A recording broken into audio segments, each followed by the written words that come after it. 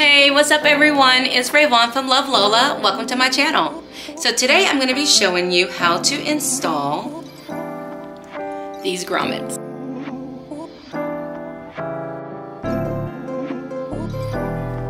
These are grommets with little D-rings that are attached to them, and they're available on my website.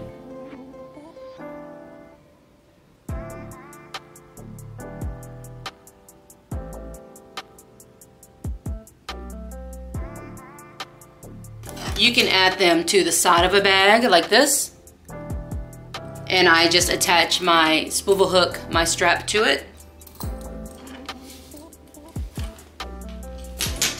Or like this one, you can add it to the top, you know, and then you can carry your bag like you normally would. So it's just really good for doing easy modifications. I personally like to add them at the very end of when I make a bag, because then I can just pull my flap down and make my hole and everything all at one time and get it attached at the very end. So that's the way that I really do recommend it. I did have someone ask if these were sturdy, these grommets. They're great. I mean, I've had them on numerous bags of mine that I've had for years now that I wear all the time, and I've never had an issue. So as long as you're interfacing and stabilizing your grommets, and that's what I do for any hardware that I add to my bag. I'm gonna have interfacing and stabilizer behind it. So as long as you're doing that, you're good to go. These grommets aren't gonna give you any problems. Treat it like a normal grommet. For example, here is another grommet that I have used to run a chain through. Okay, and this grommet goes through your exterior and your lining. You don't want to put it in between, because then you can see the hole, you know what I mean? So I do recommend that you put your grommets between, you include your lining and your exterior in it. I just realized I have this vinyl right here that I'm going to be using. It's kind of a lot, right? Sorry. But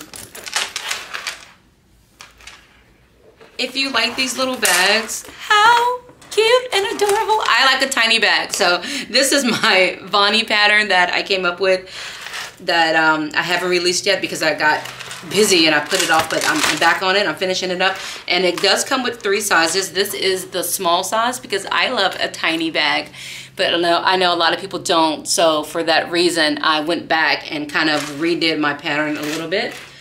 And now it's going to be coming with 3 sizes. So this is the small. This one is the medium size. And because my mom came and convinced me to make a large, there's also going to be a large size. I'm still working on that one. But yeah, this is my Vonnie. It's my baby. I love it so much. I'm going to be teaching this class in Vegas. So if you are available in June, I believe it's June the 20th, then I would love for you to come and meet me in Vegas so we can sew together and just chat it up. You know, do a little gambling, do a little drinking, a little something, something. But yeah, I'm going to be there with Sewcation Sewing Expo. There's going to be a lot of great vendors there, a lot of classes. So yeah, meet me in Vegas if you can. It's going to be so dope. But anyway, back to the topic, these grommets. Let's get these grommets added to your bag. All right. I had this out because this is what I'm going to use, but I probably should have waited to put it out. If you like this vinyl, this is one of my Luv Lola vinyls.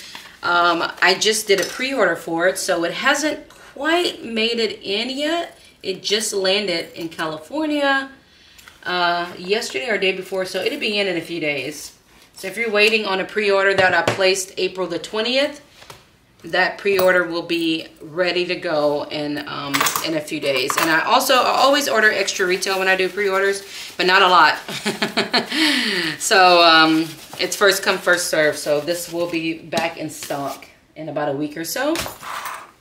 Okay, so first thing I'm going to do is I'm going to fold this over and baste it really quick, because like I said, you do want this grommet to go through 2 pieces of material. So I'm going to do that just to be a little realistic. Now I am going to take the back off.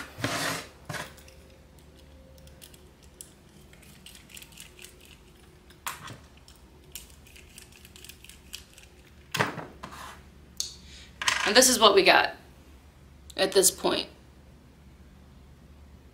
You've got your regular 2 holes that you would have on any grommet, and then you also have this groove over here where your little D-ring is. So that's what we're working with now. So for our next step, instead of just adding 2 holes like we normally do for a grommet, we're going to be adding 4 holes. So I'm going to use my back to trace inside of that circle, and also 2 dots.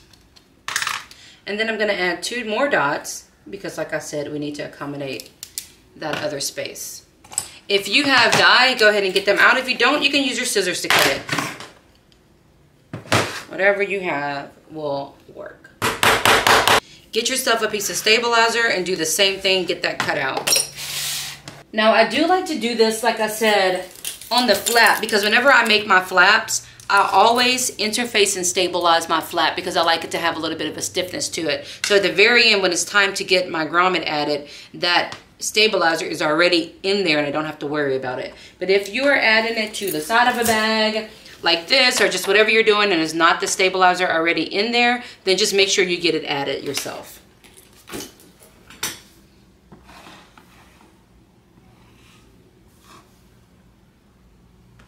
Now the hardest part to me when I first did this was holding this bar while I got it attached. But once you do it a couple times, you'll get used to it. So first I'm going to open this up and place my stabilizer in place. Okay. Now I want to place this over this lock. If you have a preference of your bar going either up or down or side to side, then make note of that before you add it. Okay, so what you want is for the grooves. So just like a regular grommet, you're going to have that groove that goes around. And what you're trying to do right now is get your material and your stabilizer to just kind of go behind that. Just kind of fit into that groove. If you need to make a few more trims, cuts to get it there, then do it, but don't overcut because then you're going to lose your material. Okay, just take it and tuck it in as best as you can before you make a cut. But if you do have to make a cut, go ahead and make a cut. If you want, you can go ahead and get glue attached in there. If you want to use some sort of jewelry glue, you can go ahead and drop it inside of those holes if you would like. Once you're happy with the placement, go ahead and get the back placed over it. Again, just tucking your material right over those grooves. Now you're going to place your back on and make sure that your holes are lined up with the holes for the screws.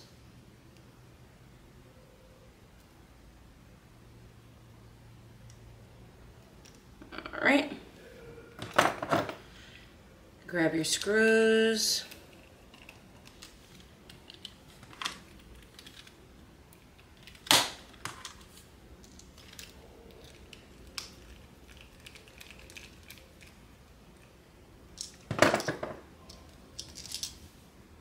All right, and there we go.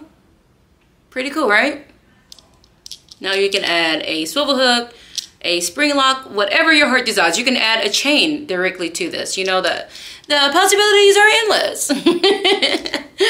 All right, that's it. Thank you so much for watching. If you have any other questions or concerns whatsoever, just leave me a comment down below, or you can go to my website, lovelolalooks.com, and shoot me an email or a little chat on my site. That's it. Bye.